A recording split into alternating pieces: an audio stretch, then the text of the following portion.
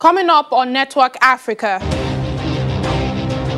Gambia's leader Adama Barrow self-isolates after the country's vice president contracts coronavirus.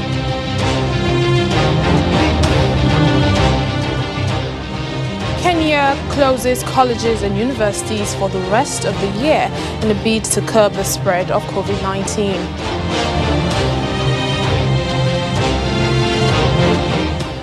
Plus, Côte d'Ivoire's President Alassane Ouattara wins his party's nomination for a third term.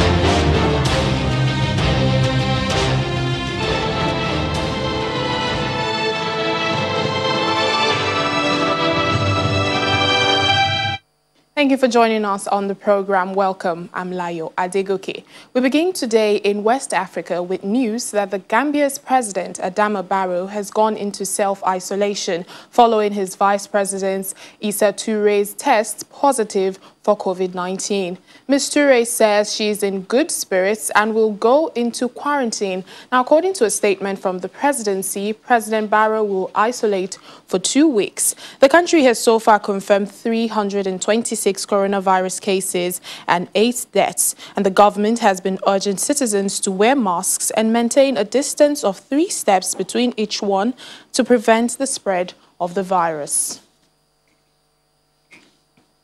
Well, to East Africa, Kenya's education minister says colleges and universities will remain closed until January 2021 after failing to comply with safety protocols to curb the spread of the virus. Minister George Magoha says universities will continue offering online classes, including examinations and even graduations. He adds that the ministry will continue inspecting colleges and universities to ensure that they are safe for reopening come 2021. Kenyan learning institutions were closed in March after the country confirmed its first coronavirus case. The government also cancelled the school year for primary and secondary schools.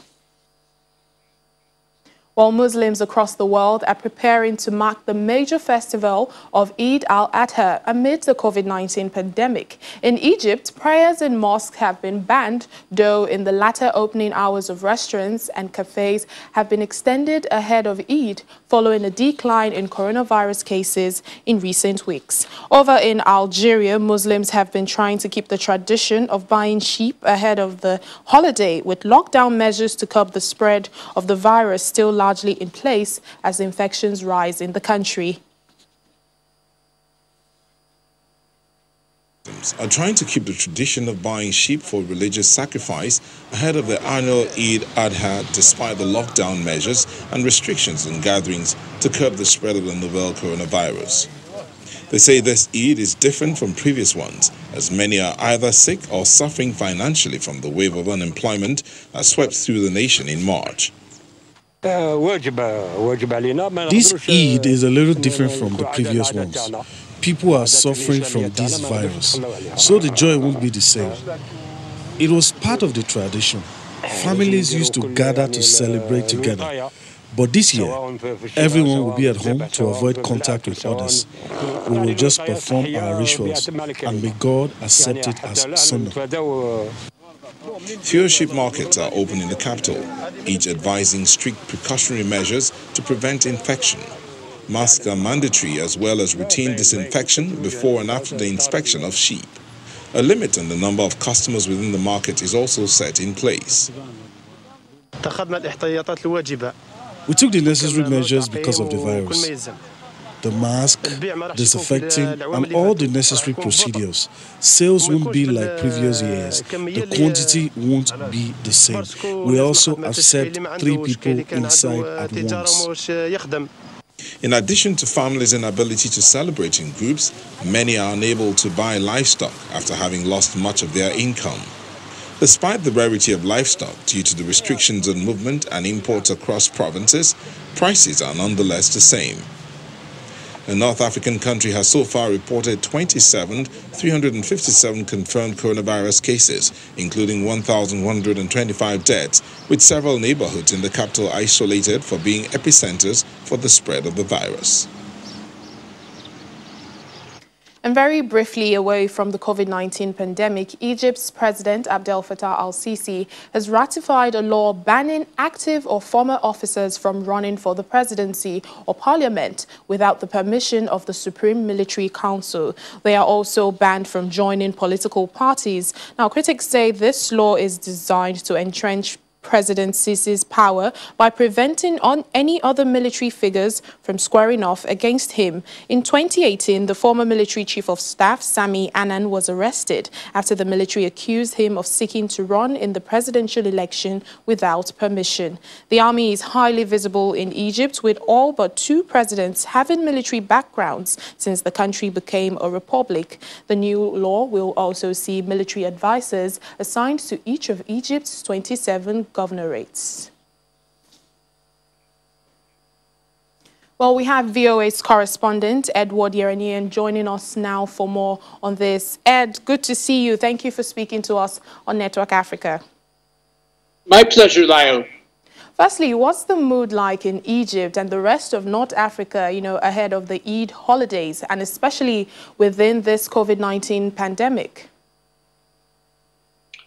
Well, I think people were hurt economically by the virus and the measures that were taken by governments, not only Egypt, but also in other North African states. But here in Cairo, you can sense that people are enthusiastic, and the usual fervor that we know Egyptians to have for the holiday is still there. I still see a lot of enthusiasm in people's eyes, and people have been going about their business, and many go home. And I would say that people are in a good mood, so to speak. In other countries, well, I mean, in neighboring Libya, of course, people are worried about the political situation, about a conflict erupting between the 2 governments, those countries that back them. In Sudan, of course, they've had a political transition, but the number of coronaviruses in Sudan is down to 0, according to the figures I've seen for the last 24 hours. And Sudanese people that I speak with here in Cairo seem to be very enthusiastic about getting back to their lives. Of course, there are other things going on, but in Saudi Arabia, they're going ahead with the Hajj, even though they're not bringing in the usual 2 million people from outside the country. The people that were interviewed on TV seem to be enthusiastic about it. Of course, you can't tell unless you're on the ground the mood of people in Saudi Arabia. But that being said, there seemed to be a general good feeling coming out of the people that were being interviewed for the Hajj. All right, and that's really good. And as citizens prepare in Cairo, where you are, what has been the level of compliance to social distancing measures? I think Egyptians are not totally compliant. I think many people don't like the measures, and you can see that some are rejecting them and not complying, and other people are. I couldn't give you an exact figure, but my impression is that a lot of people are not complying. All right, and just before I let you go, Ed, in Egypt, President Abdel Fattah al-Sisi has ratified this new law banning active or former officers from running from the presidency, without the permission of the Supreme Military Council. What exactly does this mean for the country? Help us understand this. Well, we've had several very high-profile military candidates in recent elections other than President Sisi, the latest being Sami Anan, the former chief of staff, army chief of staff, as you mentioned in your report. He was asked to withdraw, and the media claimed that he was arrested. Arrested. The army said that he was drafted back into service. You could put it both ways, but I guess they don't want any other military candidates that will challenge the president, the current president. And, I think there are other countries in this part of the world that do similar things. I don't know that that's unusual, but of course, many democracy groups are upset about it, more so outside the country than inside the country, from what I can see, though. All right. Thank you, Edward Yeranian, VOA's correspondent in Cairo. Thank you for speaking to us. My pleasure.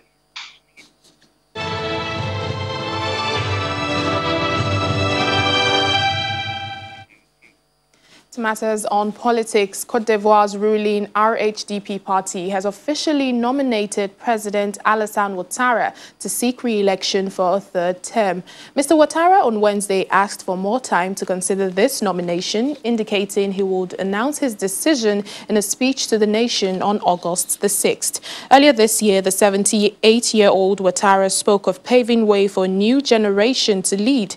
His prime minister and preferred successor, Amadou Gon Coulibaly, unfortunately died of cardiac arrest earlier this month. The opposition has been against the possibility of the president serving a third term, and the country is due to hold elections on October 31st, and the Electoral Commission is promising a fair election. Côte d'Ivoire's Electoral Commission promises a fair election as the ruling RHDP party asks President Ouattara to stand again, defying opponents who say he does not have the constitutional right to a third term. The election is seen as the biggest test yet to attain the stability achieved since a brief civil war killed about 3,000 people in 2010 and 2011. The Election Commission's role is particularly sensitive. A dispute over Ouattara's 2010 poll victory sparked the conflict, and opposition parties suspect local election officers favor Ouattara. The presidential race was upset earlier this month by the death of the preferred successor of Ouattara, Prime Minister Amadou Gon Coulibaly, after the 78-year-old economist had said he could not stand again. Dear supporters, you know how painful these moments are for me in particular, and for Aja Fatoumata Gon Coulibaly, wife of late Prime Minister Coulibaly. You see, we often say in Africa that it is the son who organizes his father's or his mother's funeral, and not the other way around. So you understand, because Amadou was my son. Responding to a formal request from his party on Wednesday to run for re-election, Ouattara asked for some time to consider, but added, "You know I have not disappointed you." Addressing party members, he said he would announce his decision in a speech to the nation. He was due to make a public address on August the 6th. Opponents say the two-term limit in the constitution bars him from standing again, but Ouattara has said his first two terms mandates do not count under the charter from 2016.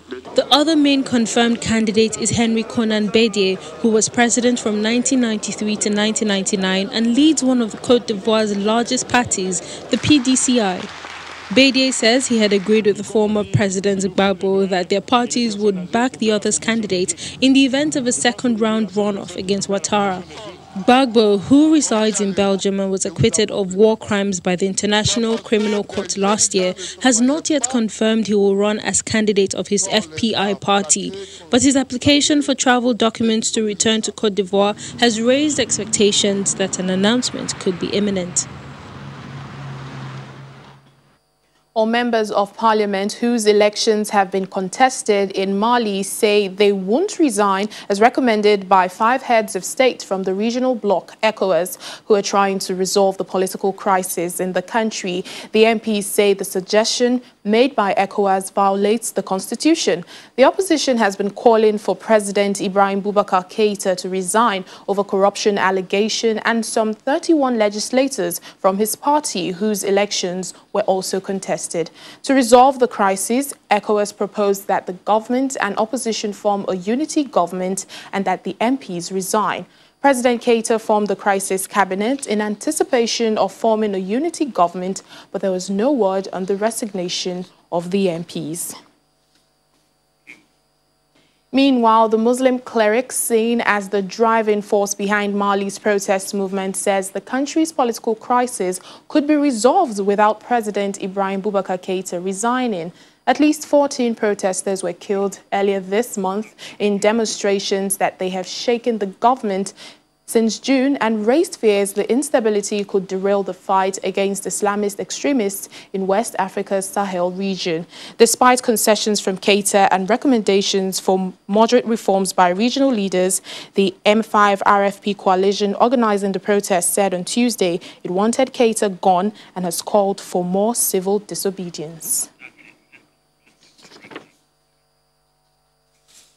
Still ahead on the program.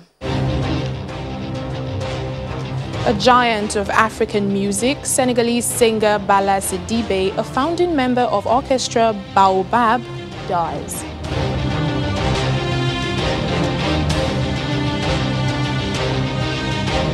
Thank you for joining us. New research indicates a third of all children have high levels of lead in their blood, putting their mental and physical health at risk.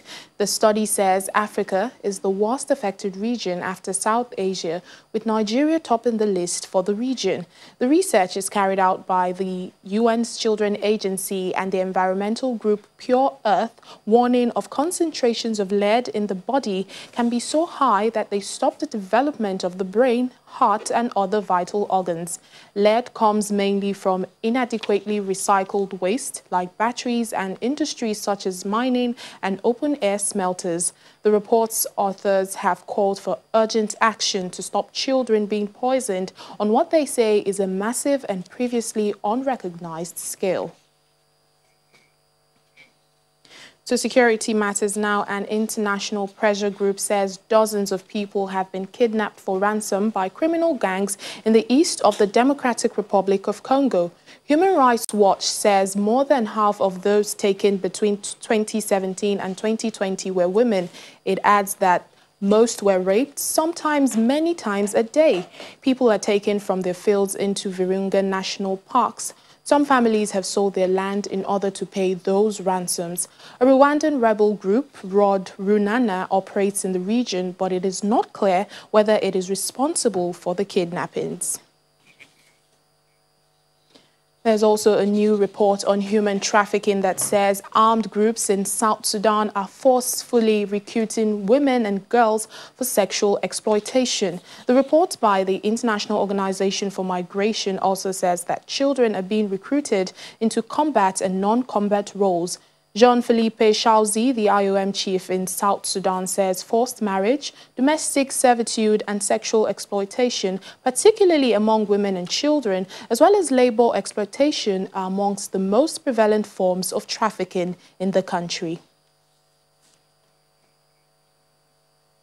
Meanwhile, the United Nations Refugee Agency says nearly half of all violence against migrants during their journey from Africa to the Mediterranean Sea are perpetrated by law enforcement authorities.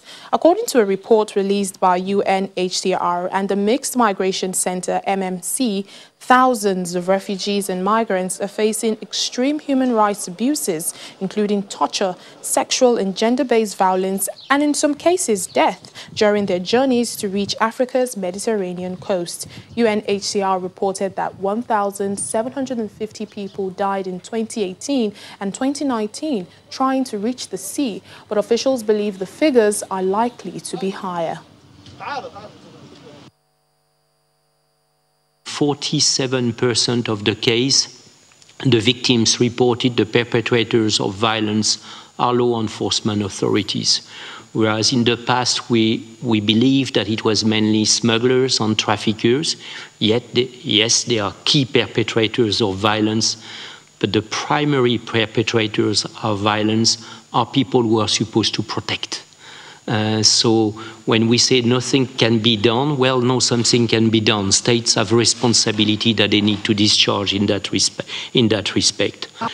From the report, we can consider that an estimate of 72% minimum died overland, even before reaching Libya or Morocco or Egypt, their place of initial destination in their journey. That's a low estimate in our view, in the sense that the number of deaths on land is more or less the same than the number of deaths at sea for 2018-2019. But that's just the visible tip of the iceberg. There are many families looking for their beloved ones along the routes, and there is no answer to give them. So we believe actually the number of people dying over land is much more higher than the number of people dying at sea. Well, for many girls and young women forced to stay at home as schools remain shut, menstruation comes at a high cost. They often have to choose between food on the table and basic hygiene. But a new initiative by Plan International has eased the burden on families by offering free showers and sanitary towels. For girls like 15-year-old Jacinta Mutethia, menstruation comes at a high cost. She lives in Mathare, one of the most densely populated informal settlements in Kenya's capital, Nairobi, where water is in short supply. Most girls' hygiene needs used to be met by their schools, providing free sanitary pads as well as bathrooms and showers. But with schools closed amid lockdown measures, Jacinta says families face a choice between hygiene and putting food on the table. Before, girls were not showering, and if you ask why, they would say that they cannot shower in the house because their fathers are there. Also, there's no money, and their mothers have no money to pay for a shower because they have to consolidate funds for meals.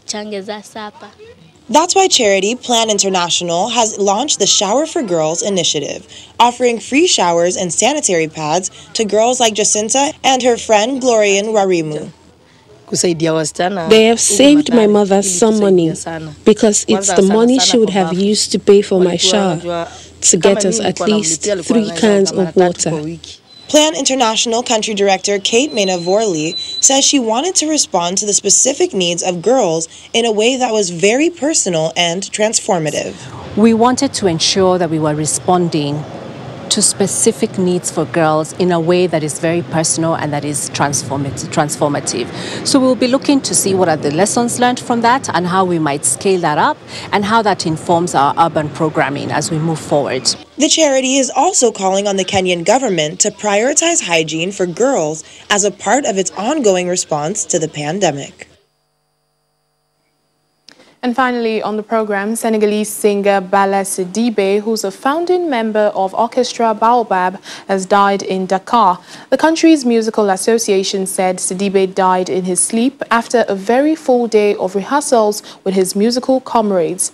He was said by local media to have had a short illness, but no further details were given, and he died in his 60s. Orchestra's Baobab's blend of Cuban rhythms, African sound, soul and jazz made it one of the most successful groups of the 1970s. The group's former record label paid tribute to a giant of African music and a great and gentle man.